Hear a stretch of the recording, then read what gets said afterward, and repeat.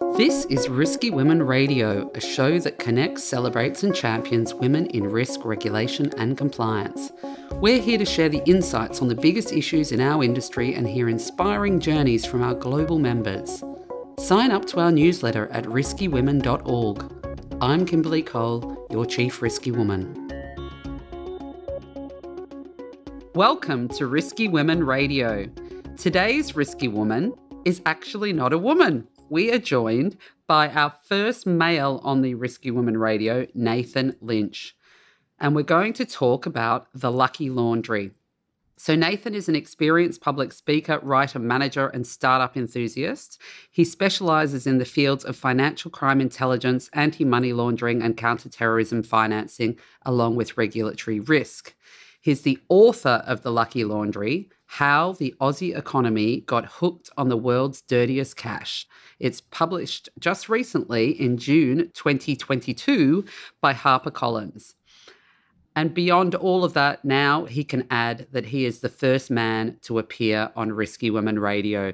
So welcome, Nathan. Thank you so much, Kimberley. Wow, I can put that right at the top of my LinkedIn profile. Exactly. Officially identifying as a risky woman for the next hour. It's so good to be here. Excellent. So you and I obviously worked together at Thomson Reuters. I think had great conversations comparing podcasting notes because you have your own podcast. And so I'm absolutely thrilled to have this chat with you today. Likewise, it's a real honour to be here. And I do remember early in the days of the Risky Women podcast when you were getting started. It's unbelievable how you've built it into the preeminent platform for women in the risk profession. It's so exciting. It's so good to see what you've done. Well, you are very, very kind. And I want to talk about the book, but I also want to bring in your career because we have a lot of emerging women and men in risk regulation and compliance who love to hear the career journeys of our guests. And I think actually how your sort of perspective and the career that you've had is a really interesting one in the risk and compliance space. So tell us, how did you become an expert in financial crime and the focus that you have today? Yeah, that's a really good question. So I guess it all began in the early 2000s when I was writing about money laundering and investigating financial crime way back 2 decades ago now. And that was as part of a business called Complinet, which was sort of, I think it was one of the first or certainly one of the very early RegTech companies before we had the name RegTech. And I was working for them as a writer and an editor and a financial crime investigator, looking at typologies and AML CTF risk. And back then there was an AML guru, anti-money laundering guru in the UK called Chris Hamblin, and he edited the Complinet platform, the money laundering platform at least. And so there was an array of financial regulation products, you know, looking at prudential and risk and conduct risk and all the rest of it. And then there was the money laundering publication, and I just got completely hooked on it. So, you know, of the whole ecosystem of finance, the world of financial crime was just instantly captivating. And I sort of just kept learning and writing and meeting fascinating people. And you know what this industry is like, one thing leads to another.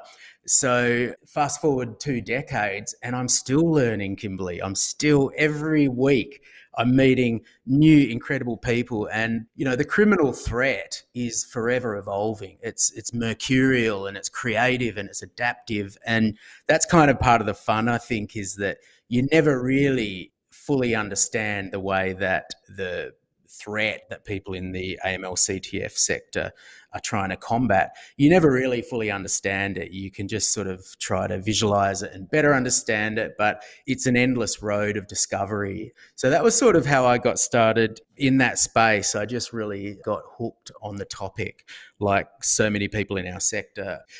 And then, you know, I had the opportunity in 2007, along with a wonderful man called Nick Roberts, who was one of the founders of Complinet, and another awesome colleague called Martin Money, to set up Complinet in Australia. So the three of us sort of got together in a serviced office and hit the ground running and basically just built this business in Sydney. And we were focusing on regulation tracking and information and training.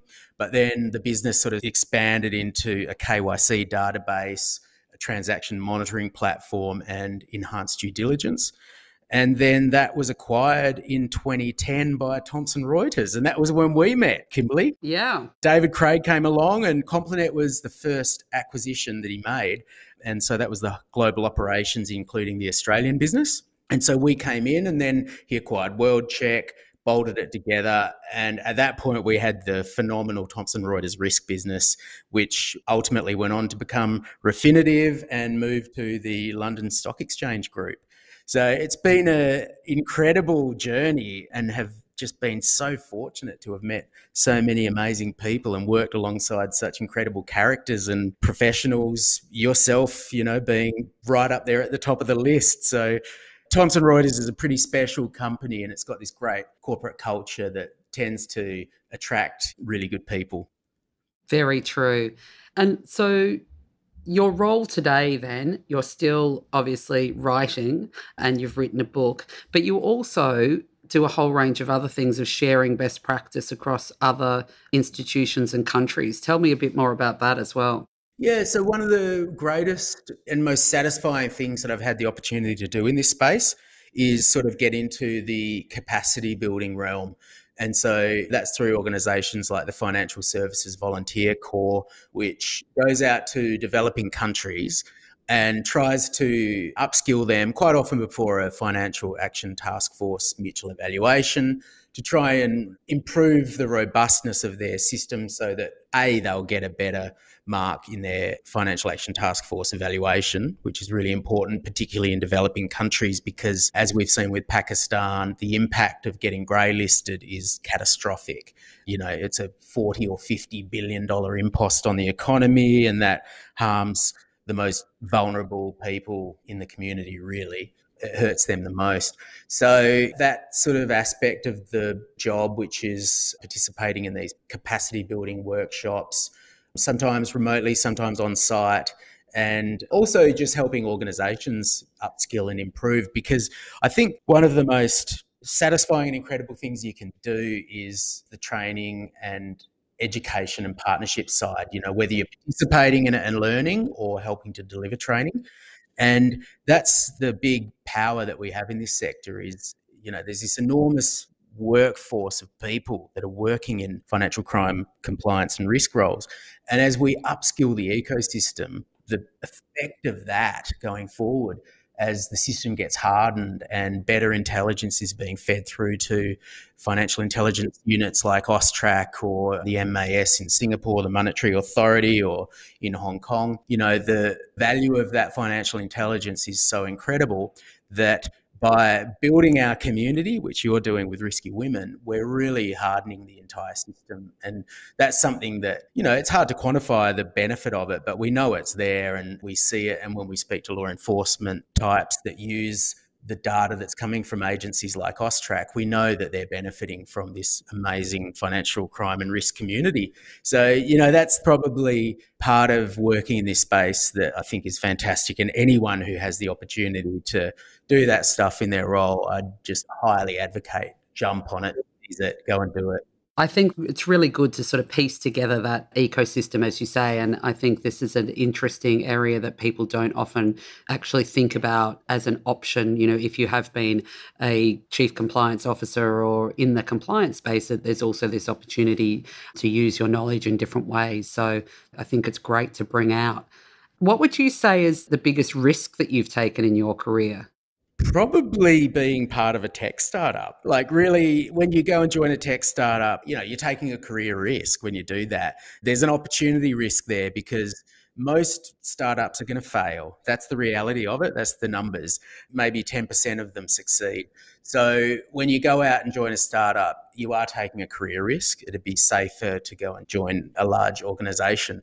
But it is the most phenomenal thing to be part of a small, nimble organization that sees opportunities and can jump on them. And also the other thing about being in a startup, particularly people early in their career, which I would just advocate, go for it, is that you get to put on so many different hats. Like in a small startup, you don't have big marketing teams and things like that. You've just got to get out there and do it. And everyone's got to chip in. And your role is so diverse in a small and nimble organization.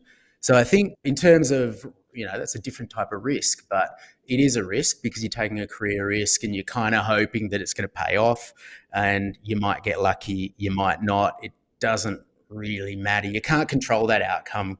I'm sure you'd agree, in a startup, you've just got to put everything into it. And there's so many factors beyond your control that determine whether it succeeds or not. There is no failure in a startup. It's always experience, and it's always amazing fun. And then I guess on the other side of risk, there's the physical risk, which perhaps there's an element of that when you're going and doing capacity building work in some of the overseas jurisdictions like Jordan or Pakistan, where there's the violent extremism threat. Certainly there's journalists who have gone missing in that part of the world, and that's maybe there's a risk there, but I don't ever focus on that. I think the rewards of it's like what we do in our daily work. You assess the risk, you mitigate it, and then you go and do it to the best of your ability. So that's probably the other side of it. And the people in the book that I've just written are taking incredible risks in terms of undercover work and things like that. And so you see what people do on the law enforcement side for the common good, and it makes any risk that you take in our careers, I think, so modest as to be laughable. This episode is brought to you by Thomson Reuters. Thomson Reuters is one of the world's most trusted providers of answers, helping professionals make confident decisions and run better businesses. Yeah, so let's talk about the book. So the book, as I said, is called The Lucky Laundry. I know it's also available as an audio version, which I am going to continue to listen to because I love podcasts and I love listening to things while I'm hiking. But I haven't had the chance to read it all yet. So can you give us a quick synopsis of, get us interested in everyone picking up the book? Sure. So, yeah, there is a written version and an audio version. And it's interesting how many people now tell me that they love listening to audiobooks. I think the podcasting revolution has really changed things, and everyone's multitasking and things like that. So rather than having downtime while you're exercising or commuting, these audiobooks are really popular now. So, there's two versions of it, print and audio, but effectively it's the story, you're just diving headlong into this hidden world. So it's not written for an anti-money laundering practitioner. It's written for someone in an airport or John Citizen or Jane Citizen that pick up a book and go, wow, what's happening in this world of dirty money? I want to look through a porthole into this. So it starts with a murder that took place on the streets of suburban Sydney. Always good to start a book with an unsolved homicide. And it's all non-fiction. So it's all things that truly happened and are happening. And you've got a body there of a bag man who was part of a money laundering syndicate and was murdered on the streets of Sydney and, forgotten effectively. It's an unsolved murder to this day. So what I'm trying to do there is get people in from the outset and say, this is not about white collar crime. This money and the lifeblood of crime, it's not abstract, it's real. There's real things happening, and when financial crime takes place or governments get corrupted or whatever it might be, there's very real world consequences to that. So straight away, I'm trying to say to people, this is not an abstraction, this is the real world of crime. And then we sort of do it's a part travelogue, because when I wrote it, the whole world was locked down and I thought the world needed a travel story. So we go out it's telling the story of how Australia got hooked on the world's dirty money. But to tell that story, you have to go out to all of these interesting places. You have to go to London, you have to go to Jordan and the Middle East, you have to go to the UAE, Pakistan, Indonesia, Malaysia, Singapore, to really understand how this hydra of dirty money has wrapped its tentacles around the world and suffocated to some extent some of these democracies like Australia and has compromised them. So, it's a bit of a travel story, which is the really fun part, and you get to go and meet some of the incredible characters in our world. And then, there's some AML in there, but I try to keep it pretty light so that an average reader can understand it. And we meet some undercover agents, we meet some underworld figures. But effectively what I'm trying to do with it is just tell human stories. So these are the human stories of the world of dirty money. And I pick a handful of characters that represent different scenarios or even different institutions, and we explore the world of black money from their perspective and see how people's lives turn out depending on the decisions they make. Fantastic. And I know some of those characters are absolutely fascinating people. So, obviously, we've got a fair few practitioners that listen to this podcast, but just recap for us what's the size of the problem that we're talking about here? Yeah. So it's the standard definition is that the criminal economy is about 2 to 5% of global GDP, and that varies by country depending on a whole range of factors. But 2 to 5% of global GDP now at 84 trillion. That's something like somewhere between $1.7 trillion and $4.2 trillion. And so we round that down conservatively and say, look, it's a $2 trillion a year problem. Now, that's big money. If you draw all of those zeros, there's a lot of them. And then on top of that, that criminal economy, of course, when it's laundered and re-legitimized and reinvested, it becomes, really, really effective laundering syndicates and criminal groups don't just want to wash money. They want to reinvest it and get a return on it. So this is $2 trillion a year that's compounding. It's being reinvested and it's add compound interest to that. You start to get this huge nefarious economy that really starts to erode the pillars of society when you're talking about that level of money. So, yeah, it's a big problem. It's a very big problem. And give us the dashboard or the sort of landscape of Australia, which is obviously the focus of the book. And I know you talk about the problem, but you also talk about some of the sort of more positive sides and how well AUSTRAC, for example, operates. So give us that sort of landscape, but then that focus on what else do we need to do? Yeah, that's a really interesting question because the reality in our world of publishing and news and information, negativity is a news value. A negative story gets the front page of the paper, very hard to sell positive news. But look, a lot of crime books, in telling these stories about criminals, they end up glorifying scumbags. That's the truth of it. Whether it's a murderer or a gangster, in telling their stories, they can intentionally or inadvertently highlight the wrong people.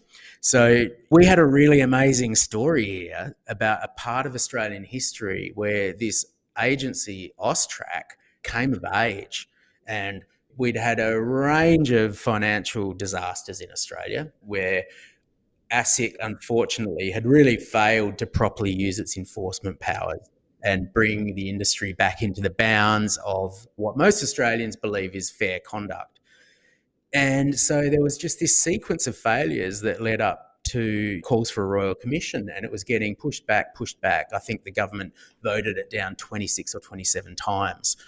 And then this almost unheard of agency, AUSTRAC, at the time it had 300 staff. Yeah, so pretty small, isn't it? Tiny relative to, your RBAs and your APRAs and your ASICs, collectively. And this agency just came out swinging, and everyone suddenly realised, oh my goodness, this agency has inadvertently, accidentally been given these incredible powers of enforcement. Because when the Parliament passed the AML-CTF Act in 2006, I'm convinced that they didn't know that when a bank breached the law, it could do it like 21 million times very quickly, because providing a designated service without a compliant AML program is a $21 million offence. And if you think of how many services a bank provides every day, you get these astronomically big numbers. I mean, in the Westpac case, I did the calculations and found that the maximum penalty for the Westpac case could have been 200 years of Australian GDP. You could have literally renationalised Westpac off the back of it, and CBA as well, to be fair, Commonwealth Bank as well. So, you suddenly had this agency that was just massively empowered. It had really strong leadership. It had a vision. It was stacked with people that were from the law enforcement community. So they were very different to your traditional regulators. And they were seeing in their previous roles and current roles, they were seeing the harm that happens when meth syndicates can wash billions of dollars, one of the most destructive drugs ever made and inflicted upon humanity, flooding the streets of Australia, and the money's whooshing out the back door, being laundered through the global laundromat so easily through the intelligent deposit machine network for $22 a pop.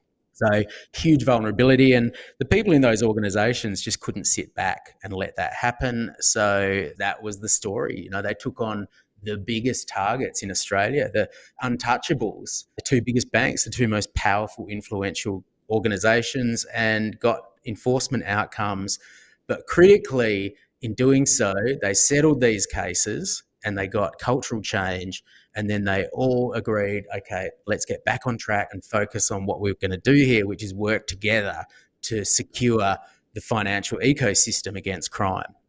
And what was going on in those organisations? Because you mentioned that we secured sort of cultural change, but what was the problem in those organisations that caused this sort of just turning a blind eye to this problem? Well, it's probably, you know, the nature of it is that in too many cases there's an investment in financial crime prevention or any form of compliance really, and then an organisation goes, okay, we've done that. We've done our bit. Now let's get back to the business of making money any way we can, hitting targets, getting bonuses, having happy shareholders. And that was the case here. So there was, you know, I tell a bunch of stories where the financial crime teams were doing excellent work. Things were getting reported. Staff in banks were saying, I've just seen someone walk in and sit out the front at the intelligent deposit machine and shovel money into it. And then I checked his ID on the system and he had a Caucasian name, and I'm looking at him and he's an Asian person, and just things like this, like, you know, classic internal reports that were not being escalated, not being reported as suspicious matters to the regulator, but also just that issue of management, that when issues came to light, they weren't taking them seriously enough, they weren't resolving them, because there was a complacency about, you know, the regulators can't touch us, we're too big. So that was the big change. And now you've got financial crime risk going from a nothing 5 years ago on the Australian corporate landscape register of board concerns to now probably the top non-financial risk to Australian companies that are reporting entities under the money laundering regime. So, you know, big change there. And for AUSTRAC, by going after big targets, it sort of trickles down through the whole community. So they don't need to do a whole heap of enforcement cases. They don't particularly enjoy doing enforcement. They're fundamentally an intelligence organisation, financial intelligence organisation that has a regulatory role. And that's a pretty rare model, because in a lot of parts of the world, the FIU function and the regulatory function sit separately. But, you know, their DNA is that they are part of the intelligence community. They work closely with the tax office and the AFP and ASIO on terrorism matters, things like that. So they want to be collecting and feeding intel, really good quality intel, to other government departments who are their clients. They don't want to be doing messy long-term litigation. And so I think the message from those cases has to ricochet through the whole community and get a result beyond the targets of litigation. And I think it's safe to say that has absolutely worked. Excellent. But what else do we need to do? Because obviously there's still problems. Yeah, we need a second tranche of the AML Act desperately. I mean, Australia's big problem, which I explore in the book, is that we've got this world-class regulator in FIU.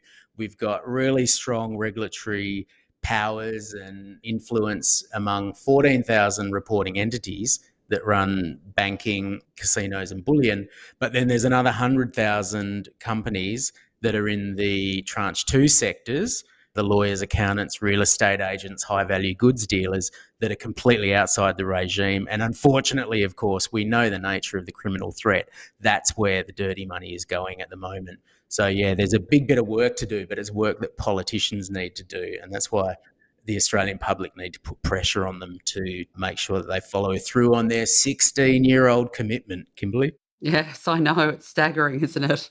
It's really staggering. So what other influences sort of globally do you think have sort of helped change the global landscape? Because I know you talk a bit about like New Zealand implemented tranche 2 quickly, effectively, efficiently, but also things like the Panama Papers. Like, what other kind of things have really impacted and changed the way we think about financial crime, money laundering, and made a real change? Well, yeah, good point. I mean, the Panama Papers is a critical one because Panama Papers exposed the abuse of New Zealand's foreign trusts. And then we saw they acted really quickly and not only passed their first tranche or phase, but also their second, and then overtook Australia within the space of 3 or 4 years. So we saw that they had a massive impact. Now, Australia has just come up in the Pandora Papers, the involvement of trust and company service providers and what they're doing in terms of structuring. So that's been drawn to international attention. So hopefully these kinds of leaks will really trigger the government to take action, because there's a naivety in Australian political circles to think that you can just ignore this and there won't be consequences because, we're a G20 country and we're a member of the OECD, and the Financial Action Task Force will never go after an OECD country. Well, they will, and they do. So the big challenge for Australia is that when the Financial Action Task Force comes back in 2024 or 25, if we haven't fixed up these issues around DNFBPs, if the FATF were to not do anything, then it would bring the entire system, the anti-money laundering standard setting system, into disrepute.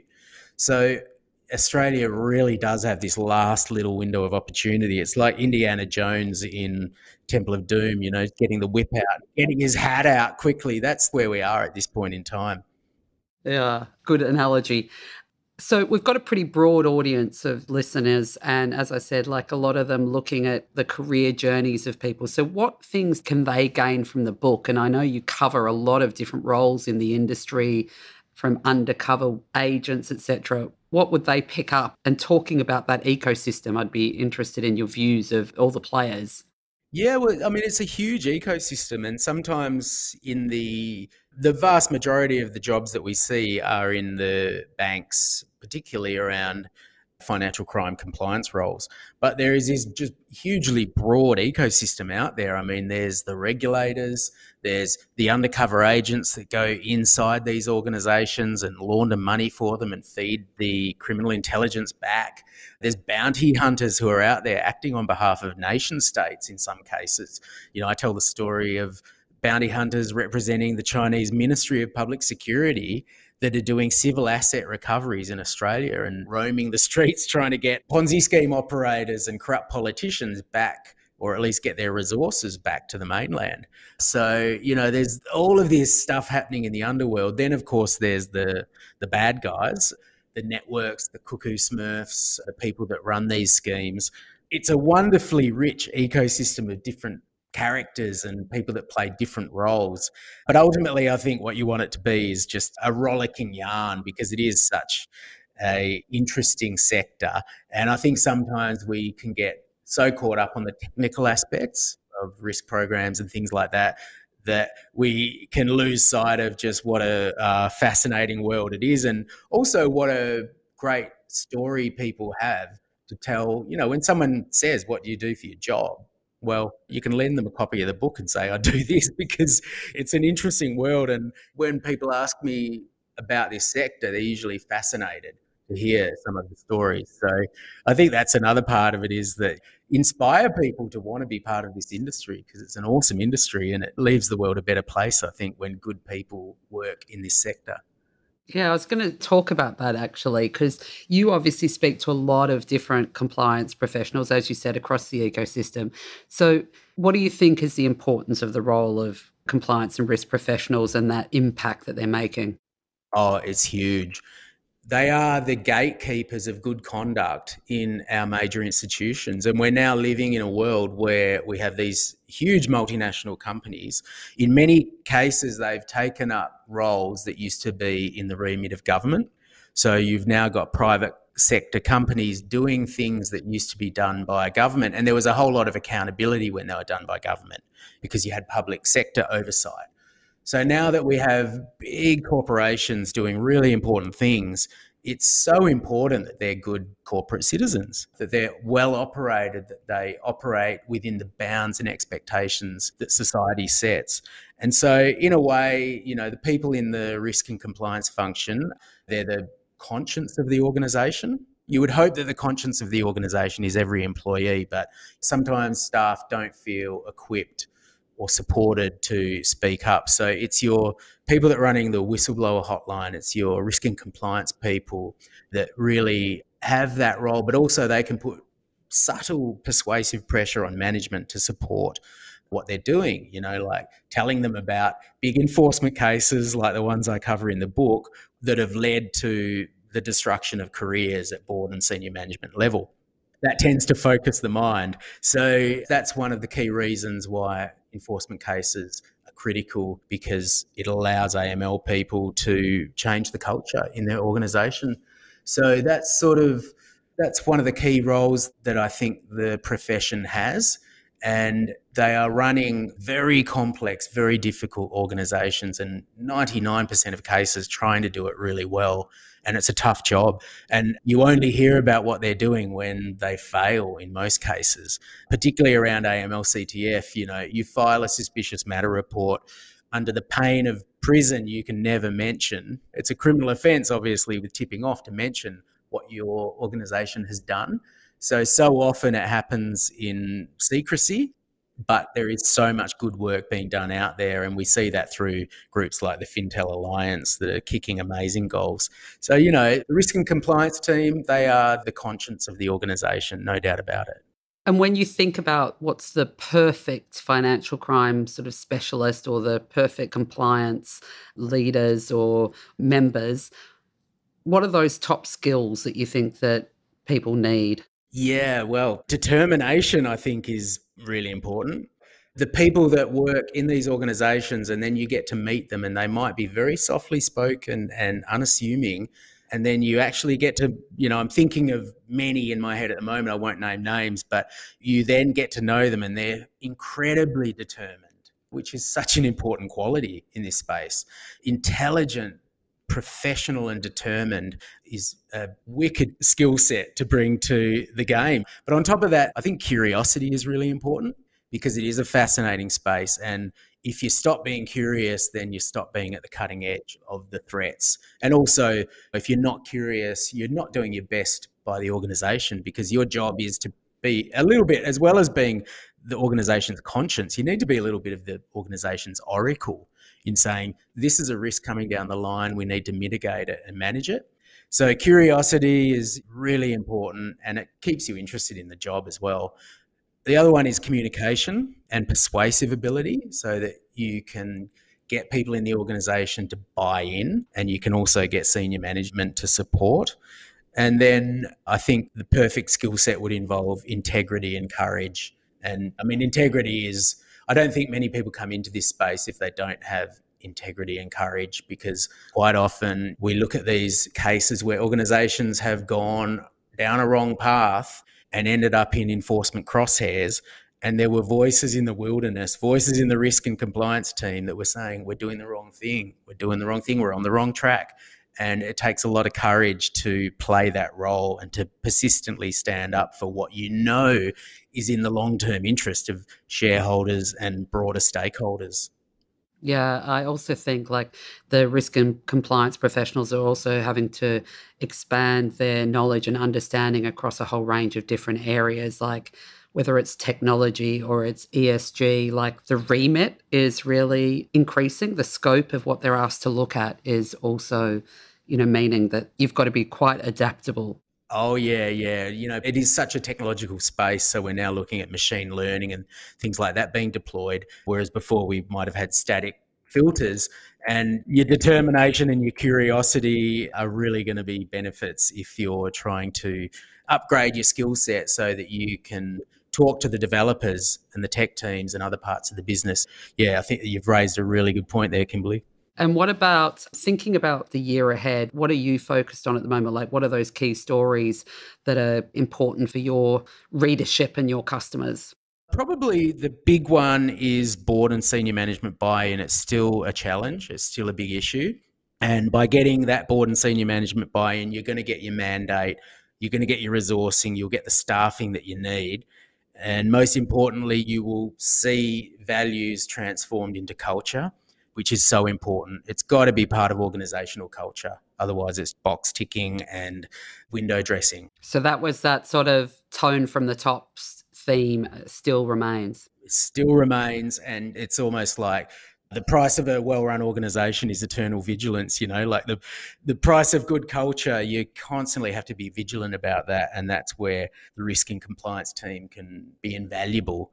But also there's the mercurial nature of the threat. So as we've seen, say, COVID play out and the rapid shift to non-face-to-face business and digital payments, you've seen a whole new panoply of threats emerge. And so that's something that all organisations are really having to struggle with and adapt to. So I think there's some pretty big issues that we're seeing coming down the line this year. Excellent. So I think everyone should really want to read The Lucky Laundry, and I am very excited that we're going to have 5 signed copies to give away. So we will send that out in the Risky Women newsletter called Raw with more details. But now what I'd love to hear is your rants and revelations, Nathan. So what's the best piece of advice you've ever received? Probably, really, looking back, it'd be do what you love and just be really good at it. It would be your best that you can at it, and then you'll never have to worry about money. The money will take care of itself. And that's a kind of a ethos I was lucky enough to get from my parents, who just did the things that they thought they really were meaningful in life. Dad was a bit of an entrepreneur and mum was a teacher. So I've just lived by that motto. And I think too often money can become the end, not the means. We all know in this game, it's just a tool. It's just a ledger and an accounting system. And money is created with the stroke of a pen on paper or on a mortgage contract where money's brought into existence, or nowadays just a stroke of a keyboard and these ones and zeros come into existence. And so, money is a tool. It's something that we use to measure our contribution to society. But if you're continually focused on getting money, it's an extractive mindset. If you're focused on just doing the things in life, in your brief life, that really matter, that you love, well, you stand the best chance then of being good at what you're doing. And once you're good at what you're doing, things take care of themselves. So without getting too, spiritual about it, that's probably, if I look back and plumb the depths of my psyche, it's probably that. But, the other bit of advice I would probably say has been really helpful is to find a really good mentor, like stay humble in what you do. And I think if you love what you're doing, it's easy to be humble.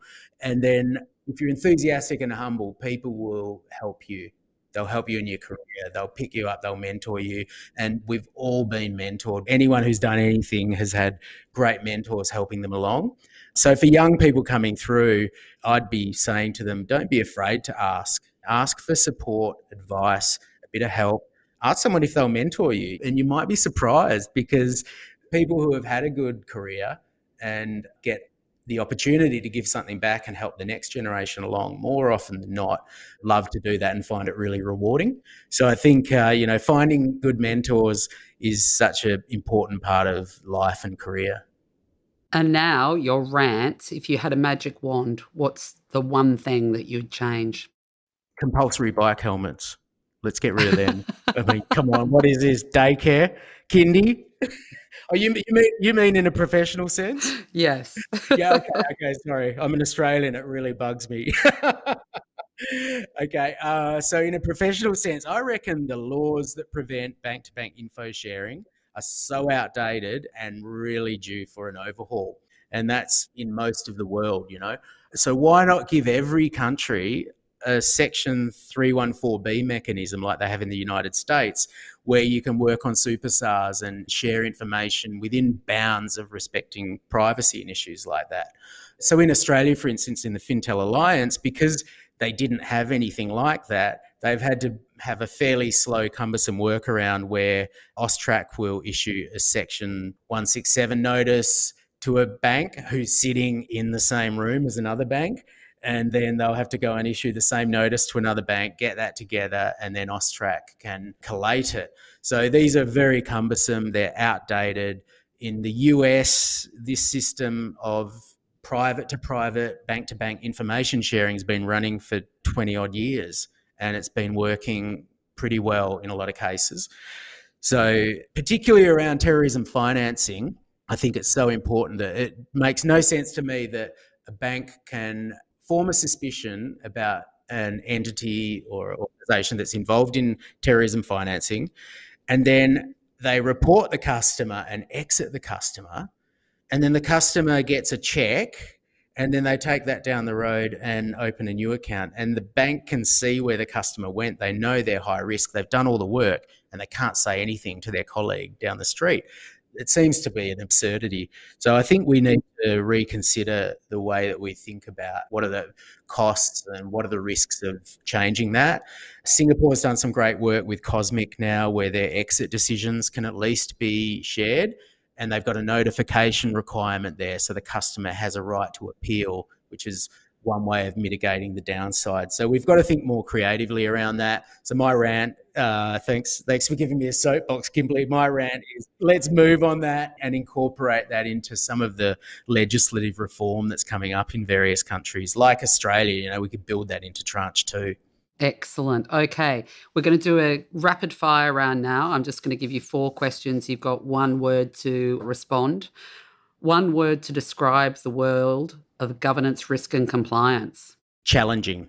1 word. What is the biggest risk for our industry?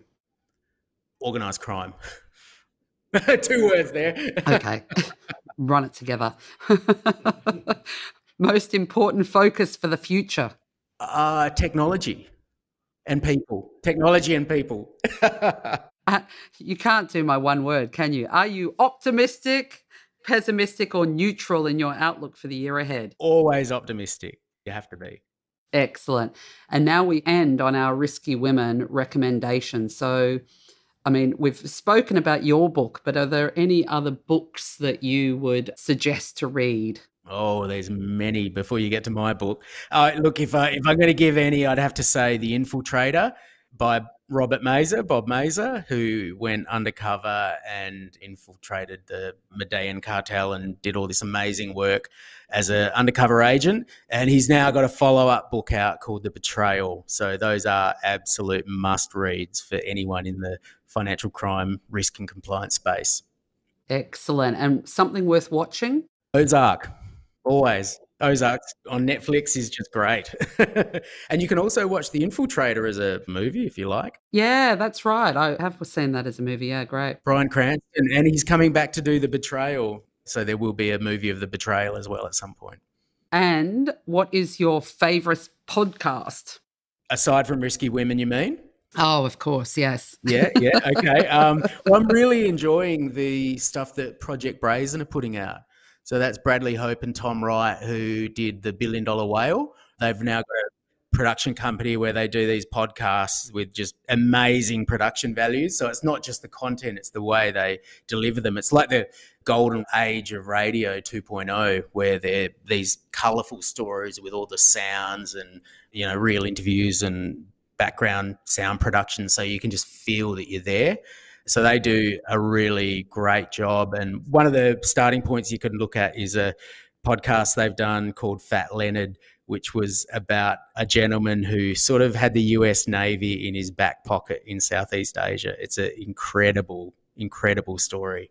Excellent. Well, thank you, Nathan, for joining us on Risky Women Radio and being our first man to talk on the show. It's been brilliant, and we loved hearing all about the Lucky Laundry. It's been great to have a chat with you.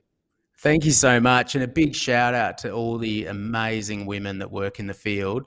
And whether that's, sometimes the litigators or working at the Australian government solicitor and pushing cases through, women really just do a phenomenal job in this sector. And I think we're at that point where it's certainly a diverse industry, and you've done a great job of contributing to that. So congratulations.